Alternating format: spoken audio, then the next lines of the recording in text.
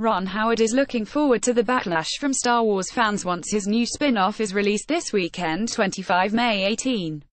The director expects his take on the Han Solo origin story to be controversial, and he can't wait to see what diehards make of the blockbuster. When you have really fervent fans, dedicated fans, it's a little bit like if you love sports or a certain kind of a television show, you get to be emotional about it, he tells Press Association. I think that is fine, again as long as the creative people don't go, oh my god, I don't know what to do, so we will just repeat ourselves over and over again because that's what we think the fans like. Everybody involved knows that would be destructive, so you have to have a little nerve and put yourself out there and know that it's going to be controversial. I'm sure that Solo will be controversial for some people because it's sort of a different Star Wars movie. We will see how they respond.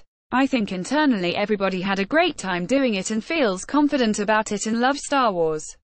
Nobody is trying to distort it, but it's a bit of an experiment. I think that's a good thing. I expect some controversy, so I'm curious about what that will be. Howard took over the project following the departure of directors Phil Lord and Christopher Miller, and he admits he had a blast making his first Star Wars film. It was unlike any experience I ever had, and unfortunate that they needed to change directors at a certain point. I felt that they had to, but the one thing that I could offer was fresh excitement, he adds. I wouldn't come in unless I felt the story was really strong and offered something to fans and also real belief in this charismatic, cool cast and objectivity.